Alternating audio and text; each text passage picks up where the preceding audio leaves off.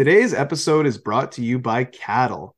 Every product launch faces a chicken and egg problem. You need reviews to convert, but you need conversions to get reviews. Cattle can help. Cattle helps brands win share. They leverage their consumer panel for insights, collecting receipts, and driving product ratings and reviews. It is the largest daily active survey panel in Canada, with over 10,000 daily active users and over 100,000 monthly active users. Let cattle be your chicken and or your egg, depending on your perspective. Visit getcattle.com to learn more.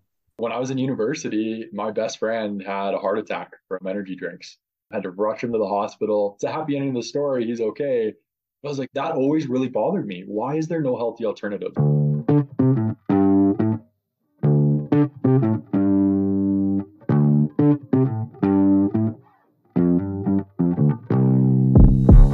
Welcome to Hearts and Carts, the CPG podcast, the podcast about the people behind the products that are winning hearts and filling carts. This cast is for anyone with an interest in the world of consumer products. We're your hosts, Justin Osborne and Alex Hill, and our mission is to bring you weekly content that helps you be a better and more informed CPG professional.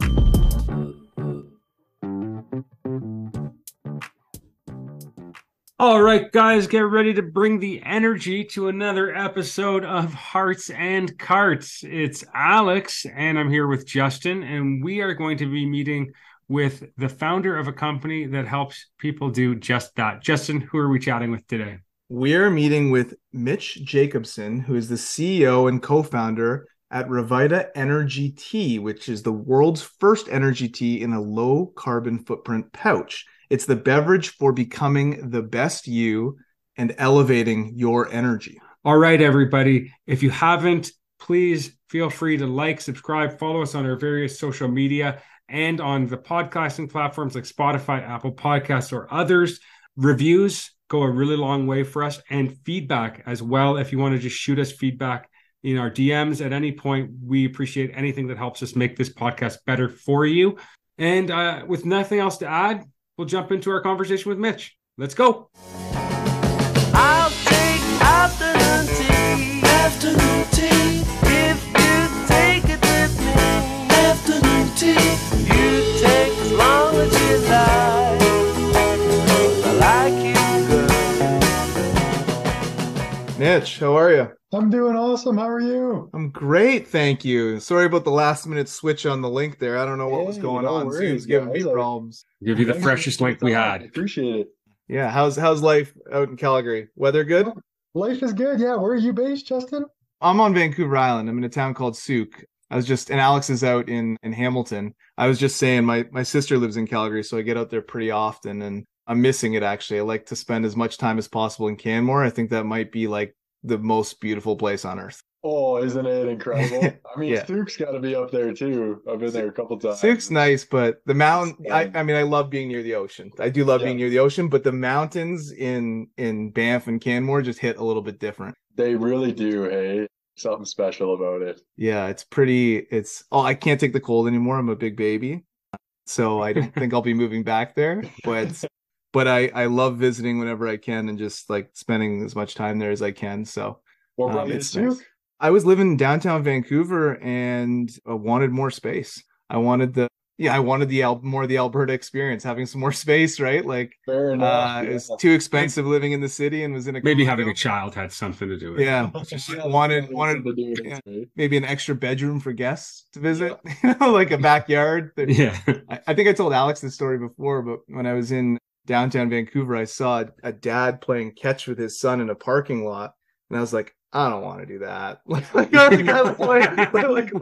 want a backyard. I want it's like I don't, So that was like a sign of like, okay, that we it's run its course here. It's time to go. Yeah. So Time to have some more space. Well, good for you, man. The island is so beautiful.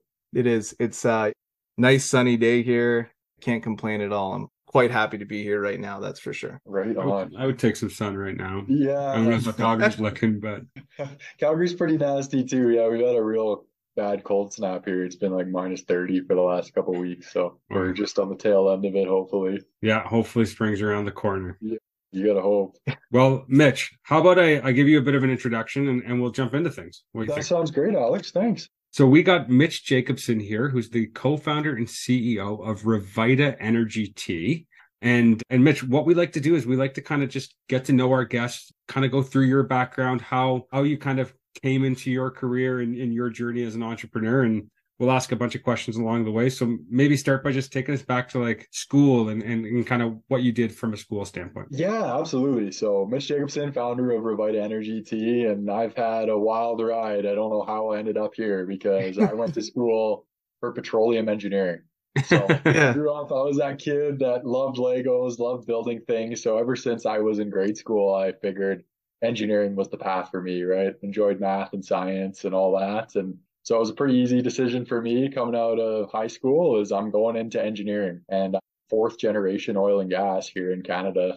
So Oh, being from wow. Calgary, it just seemed like a natural fit. And they have an oil and gas engineering program at the University of Calgary. It doesn't even exist anymore. They couldn't get enough people to enroll in it, so they closed the program down Wow. a few years ago. So yeah, spent 4 years in university getting my degree, and I came out and I got a really unique role in oil and gas that was just created basically when I graduated, which was a water sustainability engineer. So I was working in oil and gas, working on the sustainability side, so finding unique ways for oil companies to recycle more, looking at the carbon footprint of different technologies. So I actually got experience in, sustainability that's carried over now to running a beverage company. So there's been a little bit of crossover there, but pretty wild how I went from Cool. oil and gas to energy tea. Yeah. You're still in energy though. That's right. Yeah. Yeah. Right? Just went from oil and gas to tea. Yeah, exactly. I feel like I can't believe they got rid of that program. I feel like if you grew up in Calgary, and even like if you grew up anywhere in Canada, especially 10 years ago, like that was the industry you wanted to be in. Like I remember being jealous of all my buddies that got jobs in that space because they were making so much money. It was like, I have picked the wrong career. What am I doing here? There's even days now where I'm looking back at my stock options and stuff. I'm like, oh boy. Yeah. It's a I different. realized how good I had it.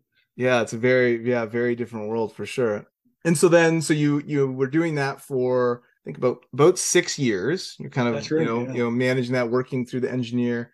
I'm assuming liking it because that's a long time to spend at a place and something that you knew you wanted to do from a young age. What changed that you said, I want to try something different? Yeah, a couple things. So I love the company that I was working at. Amazing company. I still keep in touch with a lot of the people there. But for me, I always had this dream deep down of being an entrepreneur, of wanting to work for myself and do my own thing. And the further I got into my career, I just felt that dream dying, right? Because the more financial commitments you take on, the more established you get in your career, you're just widening that gap, right? It's going to be that much harder to start. And so for me, I had an epiphany actually one day out in the field. I used to have to drive up to northern Alberta in the middle of nowhere, Hinton Ensign area. It's like 3 hours north of Edmonton.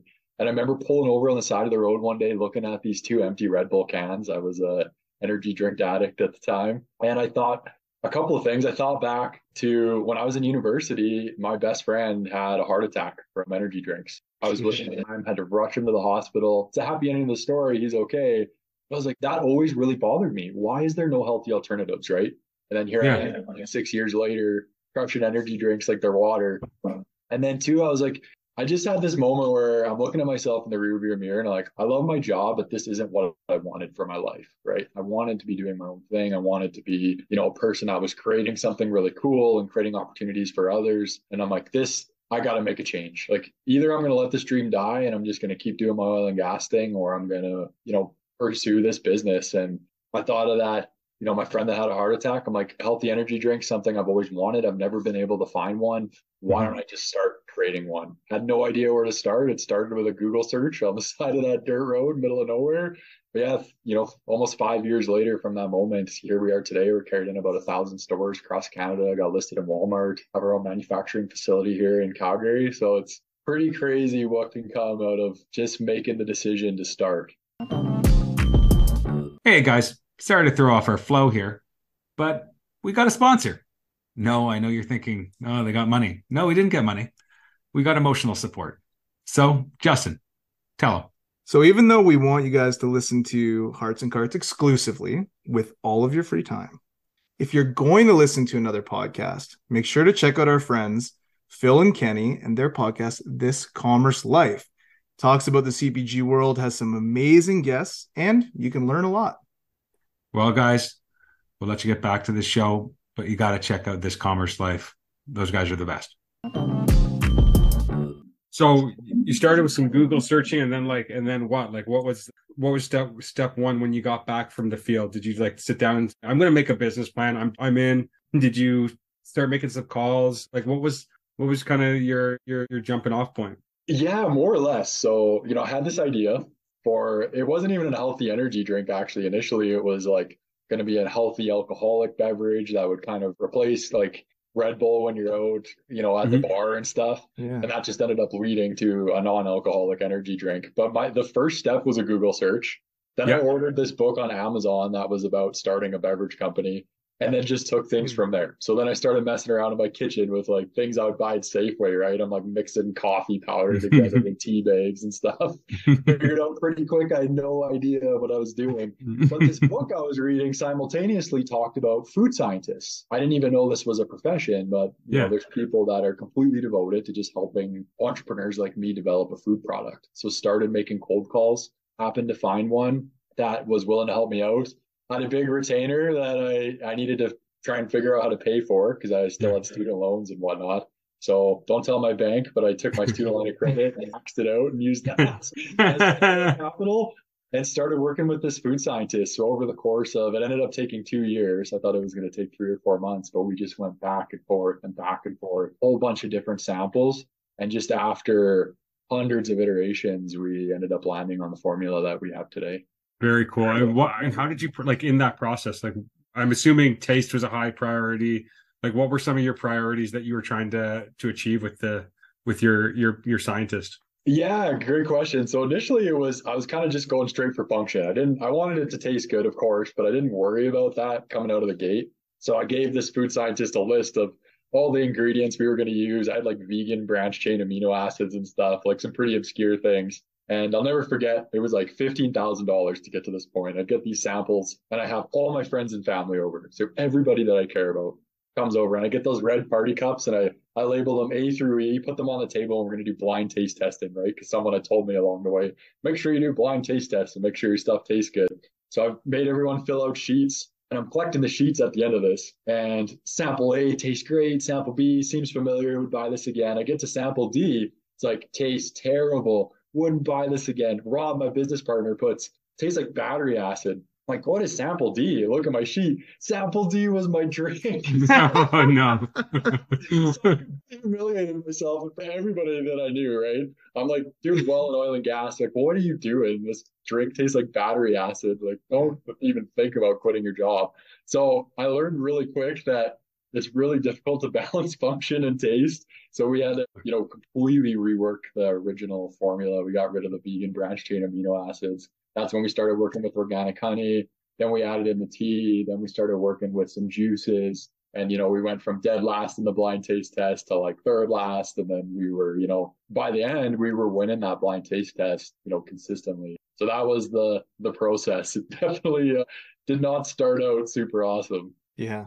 The blind taste testing is smart, I think, right? Because if you have everyone you care about over, they're probably going to say, "Oh yeah, this is great," and maybe it does suck, right? And you need to know that because you don't want to. What are you going to spend the next year of your life trying to sell something that's terrible? So I think that's a smart way to do it. Yeah. And you see the improvement over time as well, right? As you track see the improvement over time, and it's pretty funny looking back at those sheets because even like we went through 15 different company names, and every sheet would have a different name for the product and stuff. So I think if you're going to start a food or beverage product, like do blind taste tests because your family will lie to you. They will. Right? Yeah. They'll try to find whatever's good about it. And the market does not lie because once you put it out there, like you'll hear real quick whether it's good or not. Yeah. So I always like demos when you see someone, a complete stranger, try it. They might say, "Oh, that tastes all right," but you can tell by their face like they hated that. Oh yeah, demos are a whole different animal. You can kind of tell. But I like the blind taste testing. Maybe we should take a step back here. So for anyone listening that hasn't seen the product before, what is it? Like explain it to somebody that's never tried the product, tasted the product. What is it? Yeah, simply put, Rviita energy tea is a healthy energy drink. So we use all natural ingredients and we call it an energy tea because the caffeine comes from tea. And, really high level, the reason we chose tea is tea naturally contains amino acids that combine with the caffeine, so you don't get the same crash that you would have prolonged the positive effects of the caffeine. And then you probably noticed we use this, really unique, cool, flexible beverage pouch, brings the back to nostalgic vibes of a Capri Sun, right? Yeah. We made it adult friendly. So we can get into why we use the flexible beverage pouch, but the long and short of it was because I had that background in sustainability. When I looked at the data, I just couldn't believe why more companies weren't using it. It had the lowest carbon footprint of anything I was able to find. It took up less space in transportation. The water usage and the greenhouse gas emissions in manufacturing was the best that I was able to find. So it was a combination of wanting to differentiate ourselves as a brand, but also the environmental aspect ended up landing on the pouch. Yeah, it's interesting because the sustainability angle. I mean, of course, I didn't know all of those things, the sustainability angle side, but I even just like the way that it looks because it is so different. Like with everything you're competing, everything else is a can or a bottle, right? Right. Yeah. How do you really stand out? Because that was, when I started talking to people about this and guys in industry, I'm like, hey, I'm going to start a healthy energy drink. They laughed at me. They're like, how are you going to compete with these billion-dollar companies, right? Yeah. Like the big boys sell billions of cans a year of their drinks. Like, how are you going to differentiate yourself? And so we thought, why don't we do something just completely different? So when you're walking down that energy drink aisle, it's all cans, right? Maybe the odd bottle, and now you have a pouch. Like that's going to stand out. It's going to immediately tell a consumer subconsciously that we're different in some way. And it's been probably our greatest asset as a new brand. Very cool. Is that something that you were worried about going into it? Because you're right, there's Red Bull, which is huge, and then the other big guys are owned by Coke and Pepsi. So you're going against like giants in the industry that have enormous sales team and feet in the street and all that. So it's a tough category to compete in. And obviously you've done quite well, but on the outside looking in, I would imagine that was a bit daunting. Oh, super daunting. I think my naivety was probably my greatest asset because I really didn't think too much about it. Truthfully, if I knew then what I know now, I probably never would have started. I was just, I was young and excited, and I was like, who cares if Red Bull's huge? Like, we'll just go to stores and get it in there and push the product. And yeah, it's a brutally competitive space. But the fact that we're differentiated, the fact that we're healthy too, we're not going after the same consumer as the typical energy drink brand. So in a way, yes, they're competitive, but we're not really competing because, our core consumer is, 25 to 45. We're actually a female dominated brand, which is really unique for energy drinks. It's like professionals that, we hear all the time, I would never drink an energy drink, but I'll drink your guys' stuff. Right. And so I think in a lot of ways we're competing with them, but we're also going after completely different. Yeah. Very cool. Yeah. It makes sense, right? It is a completely different product. When I think of energy drinks, I definitely do not think healthy. Right. I think the exact opposite. So it is a completely differentiated product. And that's so interesting because I also would think energy drinks is a lot more male skewed and dominated. So it's interesting to hear that you're more female skewed. Yeah, we're a female skewed brand, and we actually did that intentionally because I didn't have any business background, but the little bit of research that I did is I noticed something fascinating when you looked at the consumer demographics of like, say, just a regular Monster or a regular Red Bull, like full sugar, right? 40, 50 grams of sugar, whatever it is. It was exactly who you would expect, right? 18 to 25, not college educated typically, like the typical guy you imagine drinking a Monster, right? Which I love those brands, by the way, too. I think they've done incredible things. But then when you looked at their sugar-free version, the demographics was totally different. Now it was like 25 to 40, college educated, higher income. So I was like, hey, I think there's a problem here, right? There's this professional person who's looking for a healthy energy drink. There's nothing out there. So they're just drinking the sugar-free versions, which when you start looking at, artificial sweeteners and stuff, like we weren't willing to compromise on that. Because my personal belief is they're not good for you, even though I respect companies that use them. So we felt like there was a problem there, and especially with the female consumer, because all of these brands, right? Like you look at their advertising, it's geared towards men for the most part, right? And when we, kind of interviewed some of our good friends, the women that we know in our lives, like they said a few things. I don't resonate with the brand.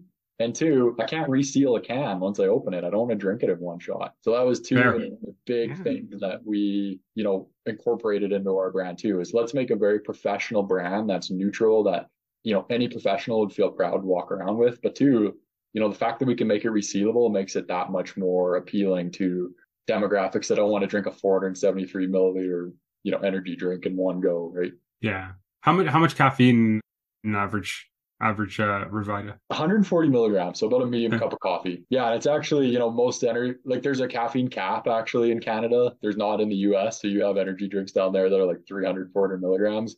But here, the caffeine cap, I think, is about 160 for a 473. So we're right in line. But all of our caffeine comes from tea and guarana seeds. So it all comes from natural source. Gotcha. So guarana has caffeine in it itself. I didn't realize that.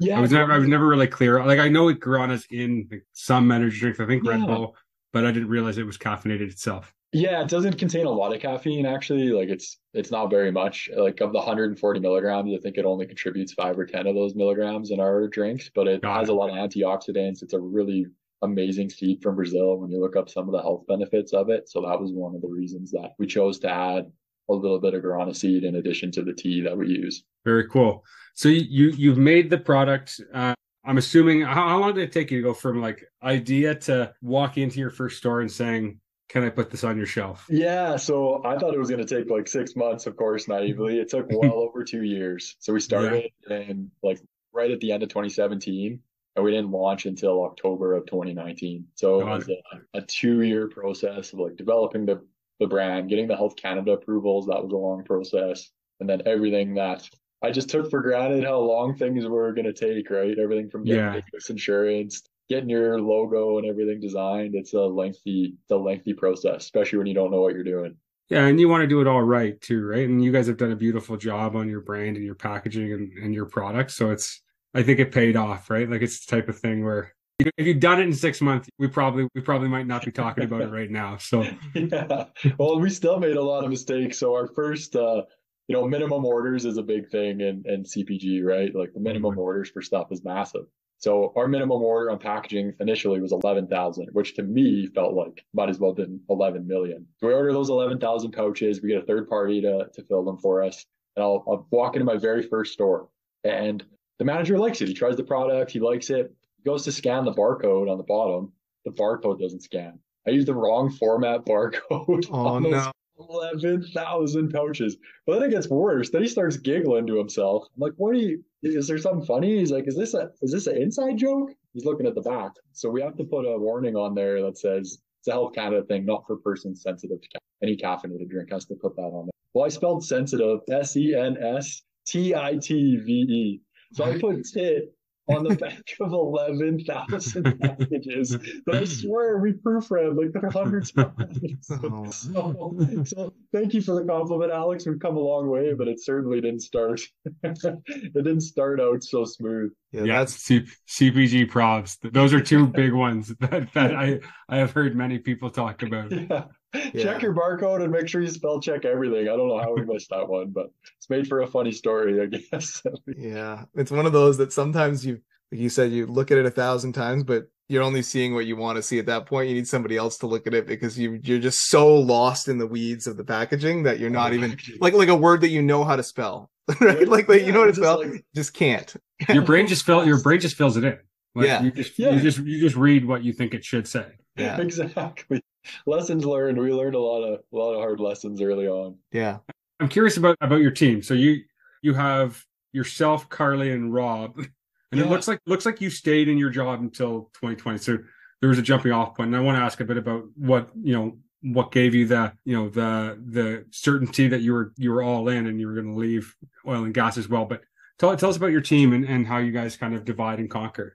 Yeah, so the three co-founders, so it's my sister Carly, so she's a former cardiac nurse, quit her job kind of early 2020 as well to pursue this full time, and then my best friend, basically brother Rob, who was a geophysicist in oil and gas and quit his job in late 2019. So we all come from completely unrelated backgrounds, but have somehow managed to kind of pull things together between the three of us and figure this crazy world of CPG out. Very cool. Very cool. And those two, like the three of you have been kind of on this journey for the 2 years of R&D and all that. Yeah, that's right. So I had that moment on the side of the road that I told you guys about and got back to the city and went to Carly and Rob. I'm like, hey guys, I got this crazy idea. Like, what do you think? And they're like, yeah, absolutely. We're in. And we just took it from there. So they were there with, all the samples with the food scientists and helping develop the brand and coming up with the name. And So yeah, we have a really great relationship. I mean, we've certainly had our moments like any group of founders, but I got to say it works really well because we all have very differing strengths. So Rob he was a professional photographer, beautiful eye for design and marketing. So he sort of manages that piece of our business. Harley being a nurse is really good with people. So she's managing our sales, like in-store customer service, order fulfillment, that type of stuff. And then my background as an engineer. Now that we have our own production line in Calgary, it's the operation side and actually running the manufacturing and operations side of the business. So I think that makes a great partnership when you have people that have very different strengths. Totally. That's cool. That's awesome that you have like a family member in there, and yeah, like it sounds like the kind of the perfect situation to have good friends and family all together in a business. And what was the watermark you guys hit that when you were like, you know what, let's quit our jobs and let's do this all in? Yeah, so we're kind of like a soft launch in October 2019 where like I got a pallet delivered to my house, right, from a third-party manufacturer, and we're like slinging cases out of my living room. And this is where I'm really going back and forth. Like, should I quit my job, right? Because at the time I'm just like slinging cases on the weekend and evenings and stuff. And I have, my father's, an amazing entrepreneur I really look up to. And I'll never forget, I went out for dinner with him one night and he's like, you need to quit your job. Like either do this or quit. Like you can't do both. It's not fair to your employer for one, but two, like if you even want a hope of this ever becoming something, like you have to be all in. And so that was, like kind of Christmas time of 2019. I came back and first week back in the office, I went into my boss's office, shut the door and explained to him what I was doing, gave, a month of notice and that was the end of it. So I think, my personal opinion is, I had some money saved and stuff. So I had at least a year that I was going to be able to survive financially without taking a paycheck. So when I talk to other young entrepreneurs, like you should quit a job, well, you have to be financially responsible, right? And I, at that point, had a couple good years in oil and gas. So I had some money saved. But I do think, if you're going to do this entrepreneurship thing, like I'm giving her 7 days a week, full throttle, and we're barely getting by most of the time. So I think it's naive to think that you can do this part-time, especially in CPG for the long term and expect to compete with the big boys, right? Because you're already at such a disadvantage. So long-winded answer to your question, but it was a great conversation with my dad that, really made me realize like, hey, if I'm going to do this, and the question I like to ask myself when I'm making a big decision is at the end of my life, right? When I'm on my deathbed, am I going to look back and regret not doing this? Or we're going to regret playing it safe, right? And I thought, I'll never, even if this fails, I don't think I'll ever regret taking a shot, right? And the courage that it took. And at least I know that I don't have to ask myself, what if? But if I keep playing it safe and just doing this part-time, it's probably going to go nowhere. And I know for a fact I'll always look back and regret that. That was the decision-making process. Yeah, I think that is what happens, right? I think a lot of entrepreneurs try and do both. And then I've said this quote before, Alex, you've heard this before, but Ron Swanson on Parks and Rec, right? Shouldn't half-ass two things, you should whole-ass one thing. So you have to decide what you want to do and focus on that. And I think there always is that sort of tipping point where you have to move on and do, if you're really going to go for this, you've got to actually go for it. And it's always a differing place for people. I wanted to ask you about manufacturing because you talked about how you were naive on maybe some of the sales side stuff, but I would imagine on the manufacturing side, an engineering background would be fantastic, right? And you talked a little bit about the very beginning. It sounds like you're using a co-packer. You now have your own manufacturing. So maybe talk about like the decision to do your own manufacturing versus third party, why you did that, what that looked like, how long it took. So window into that. Yeah, absolutely. So we started the business like most consumer products using a third party manufacturer. So we were using co-pack. And I figured out pretty quick that there's a lot of pros and cons to using a co-packer. I mean, the pros being you don't got to put up $1 million to build your own line, right? You should be getting some expertise from them.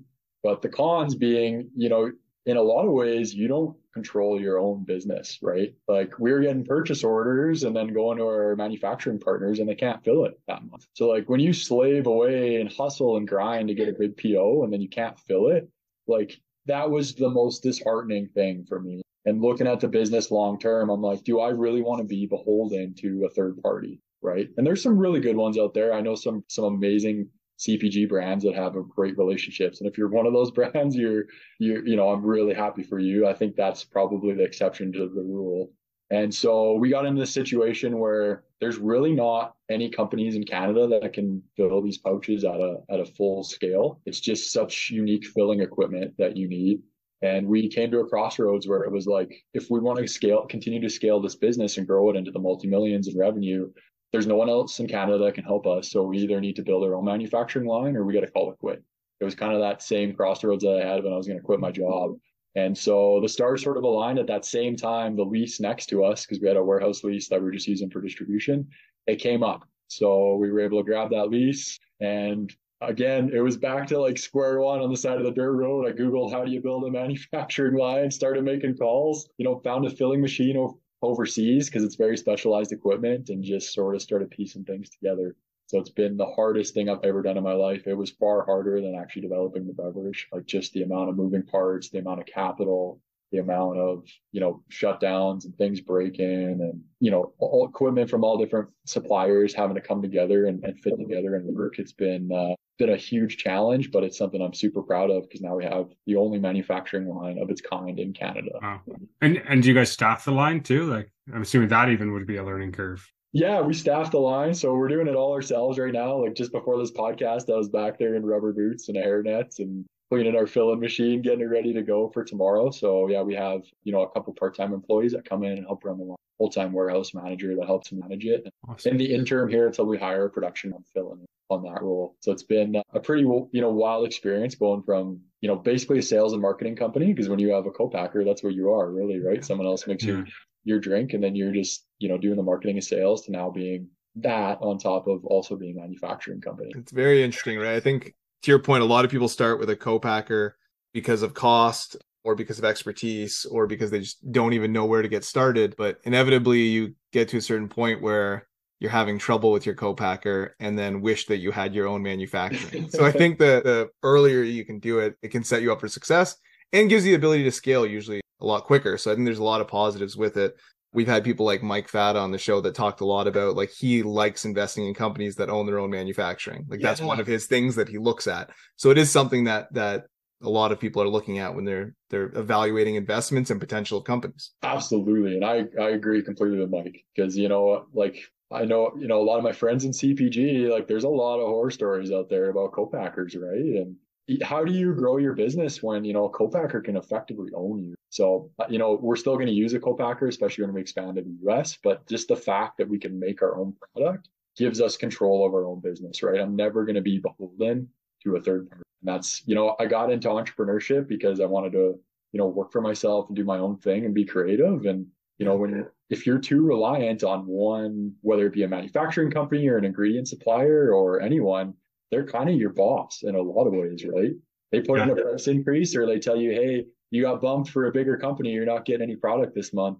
What do you do? Yeah, it's nothing is the short answer, which is why it sucks now, which is why it sucks. But you're absolutely right. It's the challenge. So you touched on US there a little bit. So I know you said you're in 1,000 stores in Canada. You mentioned Walmart.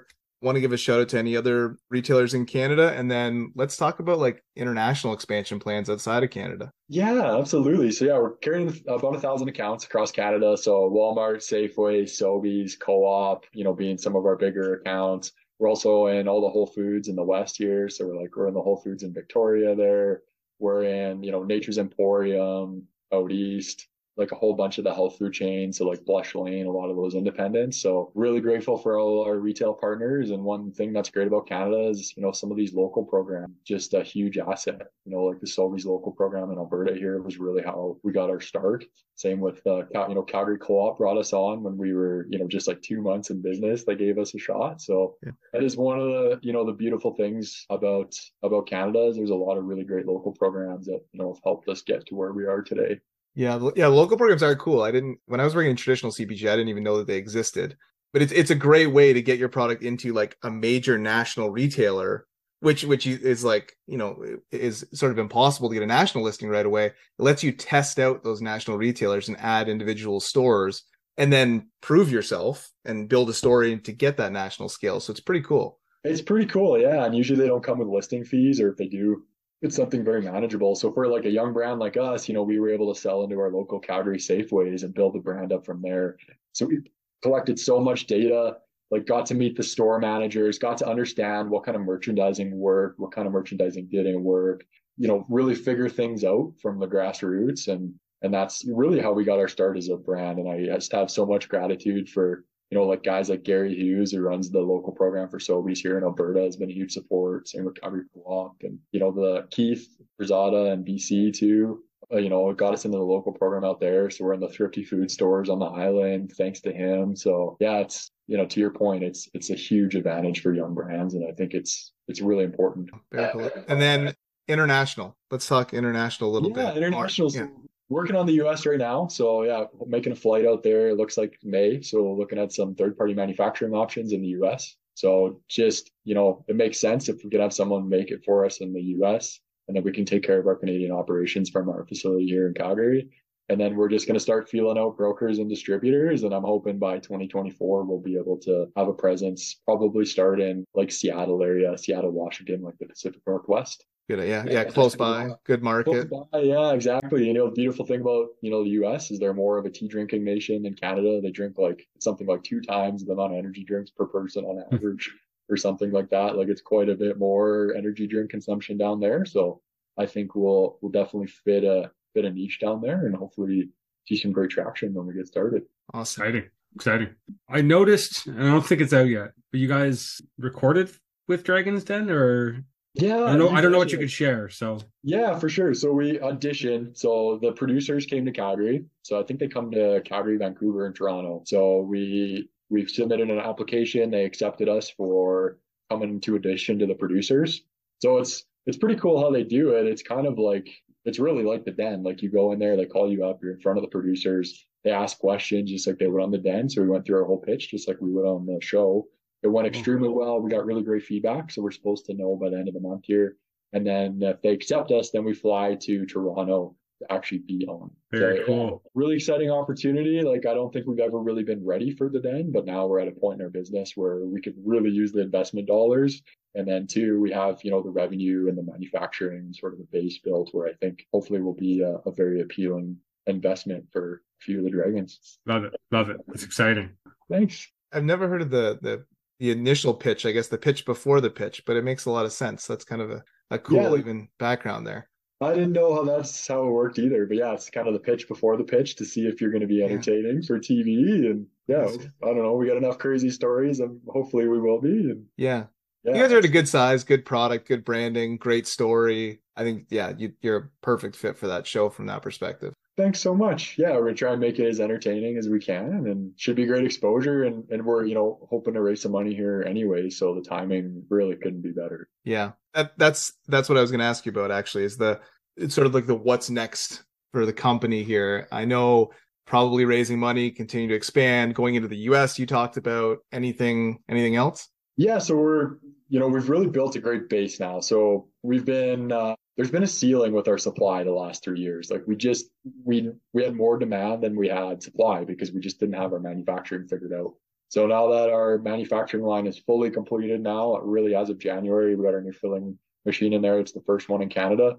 We have the supply to, scale to about 10 times the size that we are now. So the future plans the next few years is all going to be based around growth. So we're doing a capital raise right now.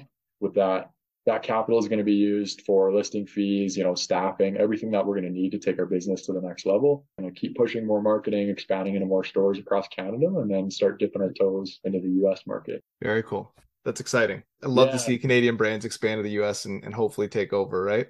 So it's great. Really cool to see, right? There's been so many amazing Canadian brands, that are really making headwaves in CPG, right? We look at some of the top talked about brands right now are Canadian companies. So we hope to, we want to be in that conversation too. We got a lot of work to do, but we're going to get there.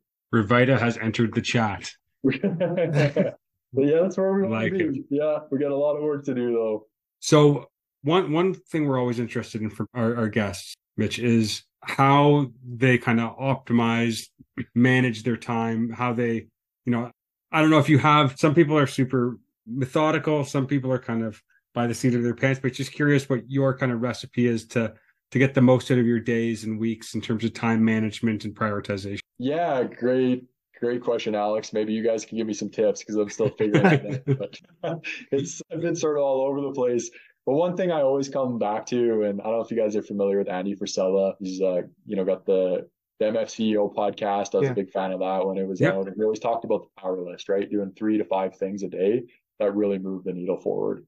And so that's really been my approach, because as an entrepreneur, you're pulled in 1,000 different directions a day. It's really easy to get caught up in the minutia. But I make a list in the morning of like 3 things that if I get those 3 things done that day, it's going to move the needle, right? And they might be tasks that take 2 minutes. It might be, a call to a supplier, might be an email I send to a buyer, and it might be, going over and checking in with one of my staff. But that's really been my strategy. Is I call it the brick a day strategy. I think Will Smith maybe originally came up with it, but like, how do you build a great wall 1 brick at a time, right? And like every day I look at as an opportunity to lay 1 brick. So as long as I'm doing one thing that progresses the business, forward every day, I feel like we're going to make progress, because, that's how we came up with the brand, right? I was so overwhelmed on the side of that dirt road, no idea where to start. Like, how do you start a beverage company, right? What's step 1? Well, the first brick laid was that Google search, and then I just went from there. So that's really been my, I guess, productivity strategies. It's probably not as complex or as well thought out as probably a lot of the other entrepreneurs you've had on there, but that's been the way that we just progressing things forward. I love it. I think it's, sometimes, complicated can be, great, and often complicated. It's impressive just because it is complicated, but simple is really powerful, right? Like, and it's not just what we do, it's what we choose not to do that usually defines how effective we're being. And, getting down to 3 things in a day and really finding those priorities that move the needle, I think, is an exercise in clearing out all that noise, right, of other things you might do, and just finding those, best 3 things. So I love it. I think it's simple. I mean, I have a 5-minute journal here in the room, and I mean, that's basically what that tries to get you to do too, right? It's a similar methodology. So yeah. Thanks, Alex. I would agree, right? Usually it's that, there's only 1 or 2 things you do a day that probably really push the business forward. That's what I've learned anyways. And most of the time, those 1 or 2 things are the things you don't want to do, right? It's like that 100%. Difficult conversation with an employee that you've been putting off, or it's like that sales call you've just been dreading to make. And so I've really noticed that if I force myself to just do those couple of really hard things that I've been putting off, that's where 90% of your results are going to come from. That is not something they teach you. Like, I know you did engineering, but that is not something they teach you at business school. There's never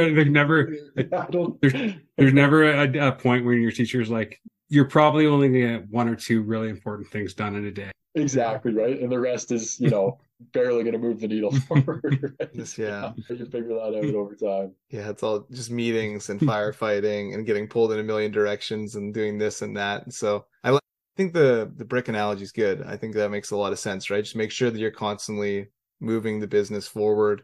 If you're doing that, you look back on the year, you'll have done a lot of good stuff. Yeah, you'll have made some progress, even if it's not where you want to be. And I mean, I have my share of really bad days here where it feels like everything goes wrong. But if I can look myself in the mirror at the end of the day and be like, hey, I laid a brick today, like everything else sucked. We made a little bit of progress. So I guess we're, somewhat moving in the right direction. I think it's a good way to keep your sanity over time too. Yeah, absolutely.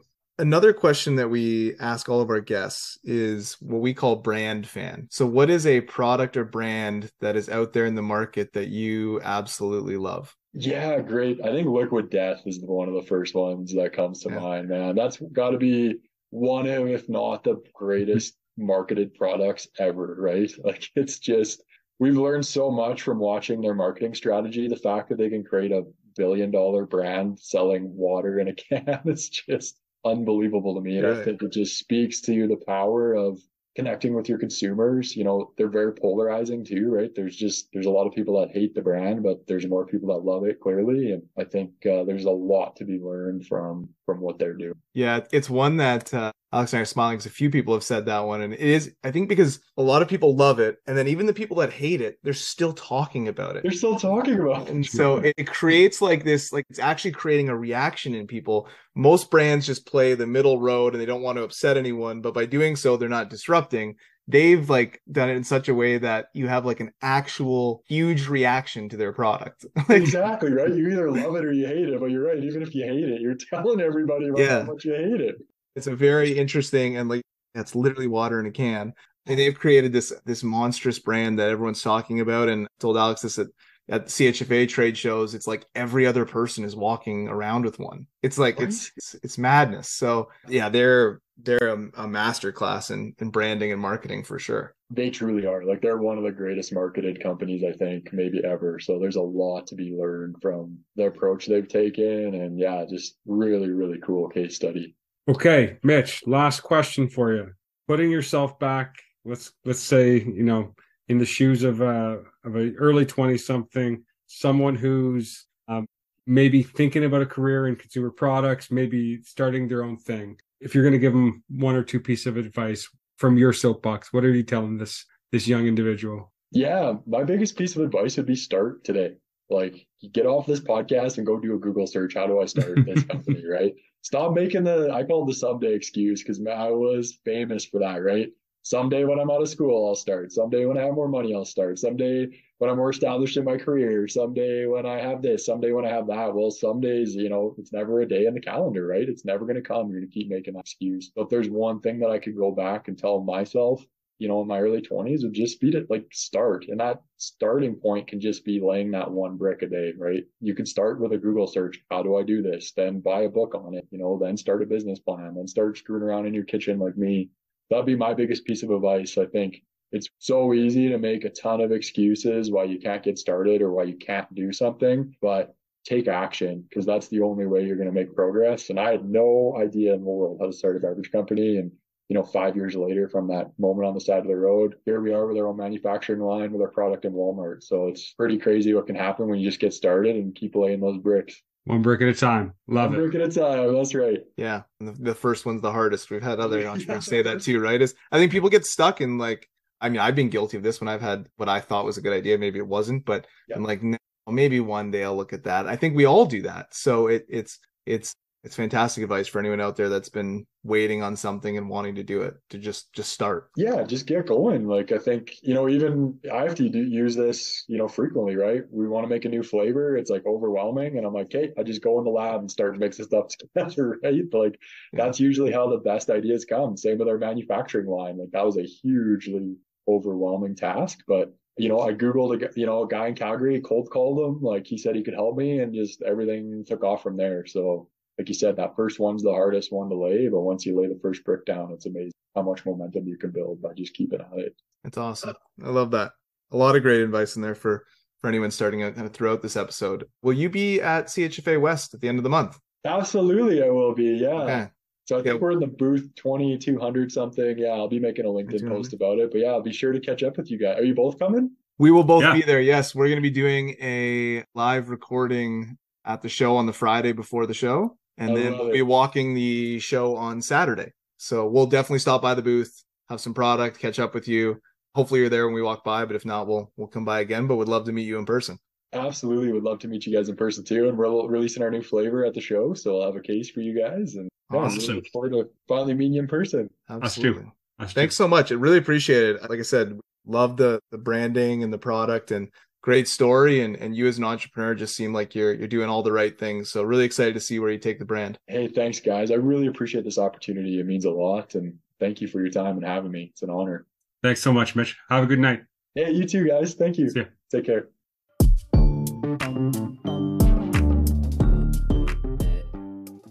That was a great chat. Not a lot of our guests have been out of Calgary, so it's cool to have a Calgarian on the cast, and I think what Rviita is doing is a really cool white space, and I like how they're approaching it, and I really like Mitch and Carly and Rob's story. Justin, what were some of your takeaways? Yeah, I loved his story as well. Really cool product, great guy, super humble, kind, thankful throughout.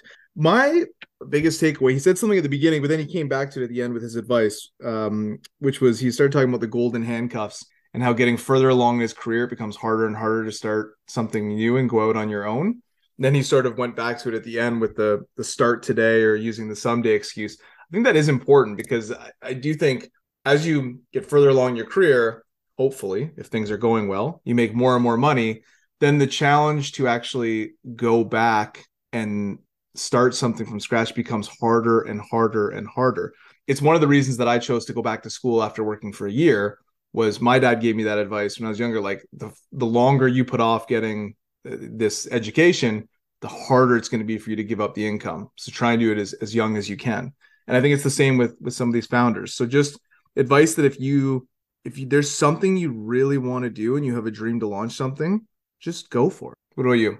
I love all of that and agree. I think his way of delivering that message was super clear. And I think like one of the things I thought Mitch does really well is he just kind of simplifies a lot of what aren't really necessarily complex things, but we often overcomplexify them.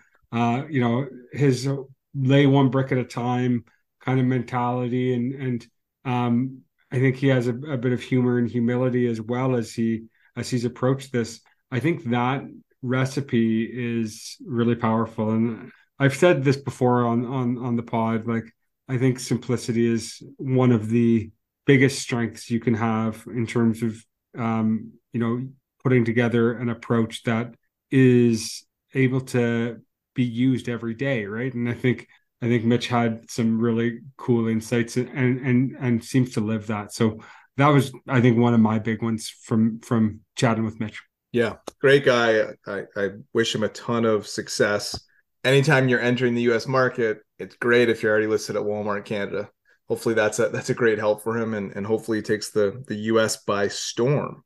If you haven't already, make sure to like, subscribe, follow us on social media, give us 5-star reviews, and head out to a Walmart near you or an independent near you or a Safeway or a Sobeys and get your hands on some of Mitch's Rviita products. Thanks everyone for listening. We'll chat soon.